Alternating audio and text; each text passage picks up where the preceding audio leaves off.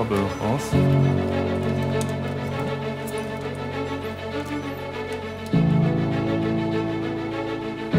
Good.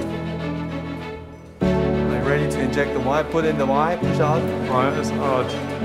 Push the wire. Here, wire back. I like it ready a lot. Okay, let's go. Let's do it, Mike. Beautiful.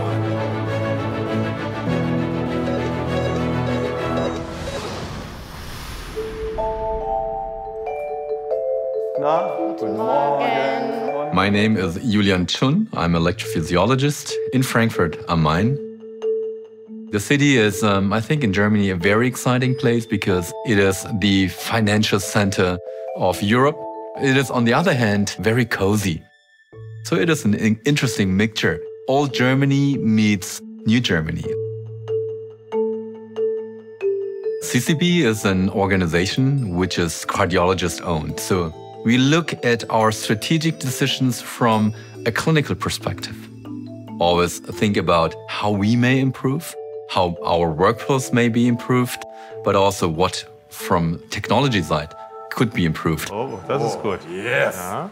I like that. Schön. Pulse field ablation offers the unique potential to produce a lesion without heating or cooling down tissue. And therefore, it could lead to safer ablation. PFA creates an electrical field over a cellular membrane. And depending on certain parameters, waveform, electrical field strength, duration, etc., the cell opens up.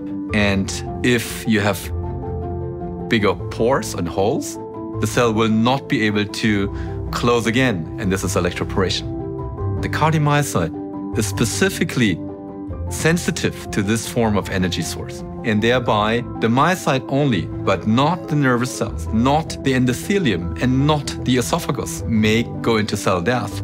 And this is the attractiveness of pulse field ablation in the context of catheter ablation for cardiac arrhythmias. It does not matter too much who is the operator. It is way less operator dependent compared to manual RF ablation, for instance, which is an art. Electroporation is also an art, but it can be performed by more artists, I believe.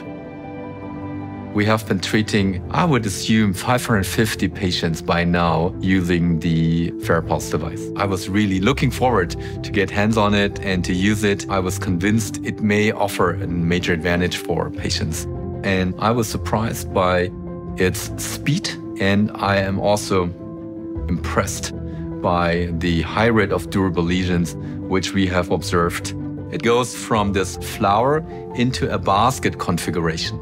It offers the potential to really get a nice positioning, full contact to all critical sites of the pulmonary vein. And therefore, it allows, in a certain recipe, for very efficient ablation at each pulmonary vein. Flower. Okay, wire back. Easy. That's beautiful. Textbook. Its acute effect is very, very impressive because very often with already the very first shot, 2.5 seconds ablation, the first signals are gone. Oh, it's beautiful. But what's even more important is safety due to the nature of its non-thermal lesion formation. It should not create PV stenosis. Pulmonary vein stenosis can be a very terrible complication from RF ablation. And so far, we have not observed any PV stenosis in all our patients who came back. And I'm convinced that PV stenosis is not a major concern using electroporation. It should not create atrial fistula. And we have been investigating this topic. In our own data, we, for instance, scoped patients after a PFA ablation procedure. And in the endoscopy, we have not been observing any thermal damage at this point in time. So this is sort of reassuring. Many, many patients these days are already asking specifically for getting treatment using this device because they also learned about its potential safety benefits. Number 2. Good. Pulse field ablation has the potential to really become a game changer. Thank you very much. This is, I think, sort of the kickoff for an exciting new chapter.